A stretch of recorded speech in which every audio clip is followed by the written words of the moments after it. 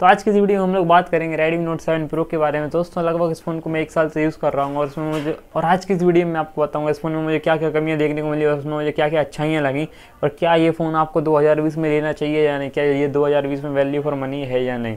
तो देखते रहिए इस वीडियो को एंड तक। चलिए इस वीडियो को शुरू करते हैं।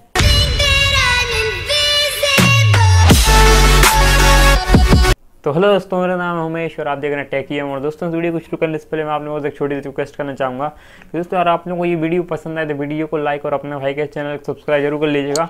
और हो सके तो मुझे इंस्टाग्राम पर भी फॉलो कर लेना। यहाँ पर आपको मेरा यूज़र नेम दिख रहा होगा और आपको मेरी इंस्टाग्राम की लिंक आपको नीचे डिस्क्रिप्शन में भी देखने को मिल जाएगी। अगर आप वहाँ पे क्लिक करेंगे तो मतलब अपने मेरे इंस्टाग्राम पर पहुँच जाएंगे। तो दोस्तों सबसे पहले इस फोन की परफॉर्मेंस के बारे में बात करिए। दोस्तों इस फोन को मैं काफ़ी दिनों से यूज़ कर रहा हूँ। तो उसमें मैंने वीडियो एडिटिंग भी बहुत ज़्यादा की है, गेमिंग भी मैंने इस पर बहुत ही की है। जैसे पबजी को तो मैंने बहुत ही खेला है।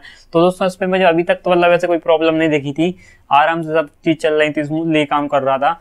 और दोस्तों जब से गर्मी आई है, जैसे मार्च के महीने से मतलब इसमें काफ़ी ज़्यादा हीट होने लगा है। जैसे मैं पबजी खेलता हूँ ना, मतलब पहले अगर मैं इस पर पबजी खेलता था HD हाई सेटिंग पर तो ये मतलब आराम से चला लेता था, स्मूथली, कोई ज़्यादा लैग नहीं होता था। पर जब से मार्च का महीना आया है इसमें मैं पबजी खेलता हूँ तो ये काफ़ी ज़्यादा हीट भी हो जाता है और उस हीटिंग की वजह से फ़ोन लैग भी करने लगता है पबजी में।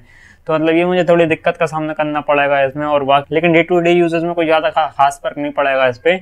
बस पबजी खेलते टाइम थोड़ा ज़्यादा हीट हो जाता है और गर्मियों में मतलब हीट तो होते ही है फ़ोन, लेकिन ये कभी कभी गेमिंग में थोड़ा ज़्यादा हीट लगता है मुझे।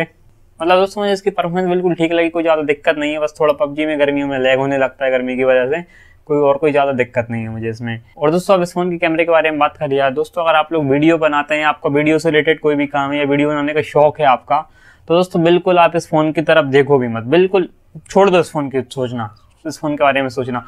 बहुत ही बकवास फोन है वीडियो के मामले में। मतलब बकवास मैं क्यों कह रहा हूँ, इसकी क्वालिटी, मतलब क्वालिटी के बारे में बात नहीं कर रहा हूँ यहाँ की।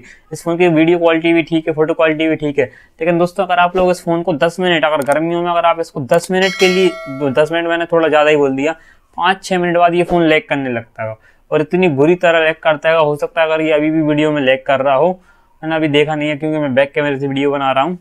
तो मतलब काफ़ी ज़्यादा लैग होने लगता है और आप कह सकते हैं 10 मिनट बाद इस पर ओवर हीटिंग का मैसेज आने लगता है।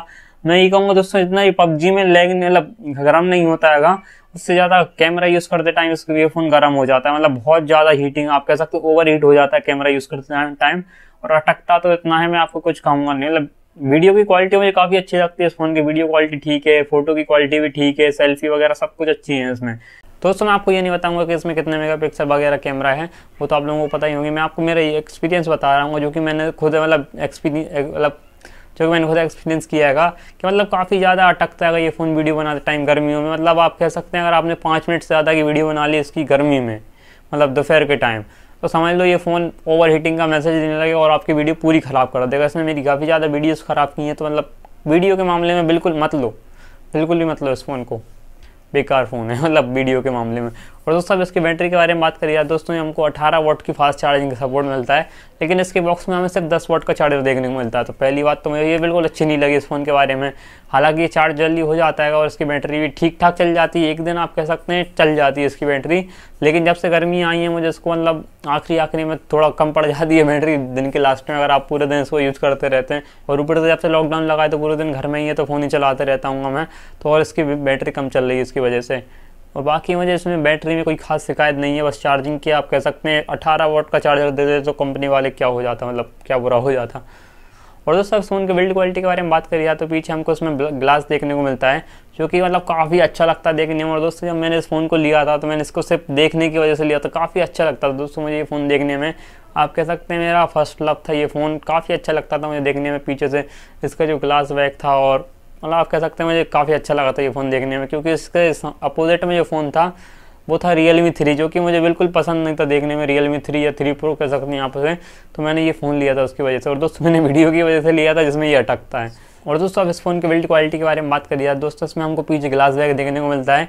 तो कुछ लोग तो यही सुनकर डर जाते हैं ग्लास बैक है तो गिरते से ही फूट जाएगा। दोस्तों ऐसा नहीं है, इसको मैंने मतलब काफ़ी बार गिराया है, लेकिन दोस्तों मैंने इसको जितनी बार गिराया है कवर के साथ गिराया है तो कोई ज़्यादा फर्क नहीं पड़ा है दोस्तों। बस इसका जो आगे का ग्लास रहता है जो आप कह सकते हैं प्रोटेक्टर रहता है वो थोड़ा बहुत चटक जाता है तो उसको अपन चेंज कर लेते हैं। और वो भी मैंने आप कह सकते हैं मैट में डलवाया है तो वो बहुत बार गिरने के बाद चटकता है, वैसे नॉर्मली चटकता ही नहीं है। आप देख सकते हैं अभी इसकी कंडीशन आप काफ़ी बुरी हो रही होगी इसके ग्लास की, अगर मैं फ़ोटो मुझे फ़ोन मिल जाएगा किसी का तो मैं आपको डाल दूंगा इस पर खींच के कैसी उसकी ग्लास की कंडीशन हो रही है अभी। और आप कह सकते हैं मतलब काफ़ी अच्छी बिल्ड क्वालिटी लगी। शायद फ्रेम तो इसका प्लास्टिक का है जहाँ तक मुझे पता है, और जो पीछे ग्लास वगैरह देखने को मिलता है, मतलब बिल्ड क्वालिटी के मामले में मुझे इस फ़ोन का कुछ शिकायत नहीं है। और दोस्तों बहुत से लोग ये सवाल भी पूछते हैं कि उसकी कनेक्टिविटी में कोई प्रॉब्लम है, मतलब कि स्पीड कम देता है क्या। तो दोस्तों कभी कभी मुझे भी लगता है जैसे आप कभी लो नेटवर्क वाले एरिया में जाते हैं तो इसकी स्पीड बहुत कम हो जाती है और कई बार तो ये इंटरनेट सही से चला भी नहीं पाता है। तो पता नहीं क्या प्रॉब्लम है, लेकिन थोड़ी बहुत कभी कभी प्रॉब्लम आती है। लेकिन आप फुल नेटवर्क में रहते हैं तो ऐसे कुछ ज़्यादा प्रॉब्लम नहीं आती है। और दोस्तों हम बात करें 2020 में इस फ़ोन को लेना चाहिए या नहीं, तो दोस्तों अमेज़न या फ्लिपकार्ट पर अगर आप अभी देखते हैं तो ये फ़ोन 10,999 का देखने को मिल रहा है। और दोस्तों अगर आप थोड़ा रुक जाएं या थोड़ा वेट करें या कोई सा कार्ड का ऑफर लगा दें तो ये फ़ोन आपको 9,999 का भी देखने को मिल सकता है। तो दोस्तों 10,000 रुपये के हिसाब से मुझे फ़ोन काफ़ी वैल्यू फॉर मनी लगता है, मतलब इसकी डिज़ाइन भी काफ़ी अच्छी है। और दोस्तों परफॉर्मेंस के मामले में मुझे सिर्फ एक ही फ़ोन लगता है जो इस रेंज में आता है जो कि इसको टक्कर दे सकता है, वो है Realme C3, क्योंकि उसकी परफॉर्मेंस मुझे काफ़ी अच्छी लगी। बस उसका कैमरा मुझे इससे भी ज़्यादा गड़बड़ लगा। और दोस्तों अगर आप लोग इसको मतलब वीडियोग्राफी के लिए ले रहे हैं तो बिल्कुल मत लेना, बिल्कुल मैंने आपको बता दी इसमें कैमरा में मुझे काफ़ी ज़्यादा प्रॉब्लम आती है वीडियो के लिए। और दोस्तों फोटोग्राफी के लिए तो मुझे ये फ़ोन काफ़ी पसंद आया, मतलब काफ़ी अच्छा कैमरा लगा मुझे इसको मतलब फोटोग्राफी के लिए। और दोस्तों वीडियोग्राफी भी मतलब काफ़ी अच्छी कर लेता है अगर आप लोग इसको गर्मियों में यूज़ नहीं कर रहे हैं तो, मतलब काफ़ी अच्छी वीडियो बना लेता है ये, काफ़ी अच्छे सिनेमैटिक शॉट्स भी ले लेता है। मतलब कैमरे की क्वालिटी अच्छी है, पर मतलब जो लैग हो जाता है ना, आप कह सकते हैं बीच में अटक जाता है, हो सकता है इस वीडियो में कहीं पर अटका हो, आपको पीछे सैंपल दिख रहे होंगे, तो ये मुझे इसकी प्रॉब्लम लगी। बाकी इसका कैमरा मुझे काफ़ी अच्छा पसंद आया, मतलब उसकी क्वालिटी काफ़ी अच्छी है, 4K 30 FPS में भी शूट कर लेता है और आप कह सकते हैं काफ़ी अच्छी क्वालिटी दे देता है इसका कैमरा भी हमें। और उसकी बिल्ड क्वालिटी भी काफ़ी अच्छी, काफ़ी ड्यूरेबल फ़ोन है। दोस्तों अगर आप लोग वीडियो वगैरह मतलब ज़्यादा अगर वीडियो वगैरह नहीं बनाते हैं, जैसे टिकटॉक वगैरह बनाते हैं तो ठीक है ज़्यादा, क्योंकि उसमें ज़्यादा टाइम नहीं लगता है। लेकिन अगर आप लोग सोच रहे हैं यूट्यूब के लिए फ़ोन लेना है तो बिल्कुल ये फ़ोन आपको यूट्यूब के लिए बिल्कुल नहीं लेना चाहिए, जो कि मैंने गलती कर दी इस फ़ोन को लेने के बाद। हो सकता है मैं इसको अपग्रेड करूं जल्दी। तो दोस्तों अगर आप लोगों का बजट 10,000 रुपये है तो इस टाइम पे मुझे काफ़ी अच्छा फ़ोन लगा, बेस्ट फ़ोन लगा आप कह सकते हैं, अगर आप लोग वीडियो वगैरह नहीं बनाते हैं तो। दोस्तों आज की वीडियो के लिए बस इतना ही। और दोस्तों आप लोगों को कैसी लगी ये वीडियो मुझे नीचे कमेंट करके जरूर बताइएगा। और दोस्तों आपको जो भी सवाल हो इस फोन से रिलेटेड नीचे कमेंट जरूर करिएगा, उसका जवाब देने में मुझे काफ़ी खुशी होगी। दोस्तों वीडियो पसंद आई वीडियो को लाइक और अपने भाई के चैनल को सब्सक्राइब जरूर कर लीजिएगा। और हो सके तो मुझे इंस्टाग्राम पर भी फॉलो कर लो यार, थोड़ा क्या अच्छा लगता है, नंबर बढ़ते हैं तो वहाँ पर भी। दोस्तों मैं आपको मिलता हूँ अपनी अगली वीडियो में, तब तक के लिए गुड बाय।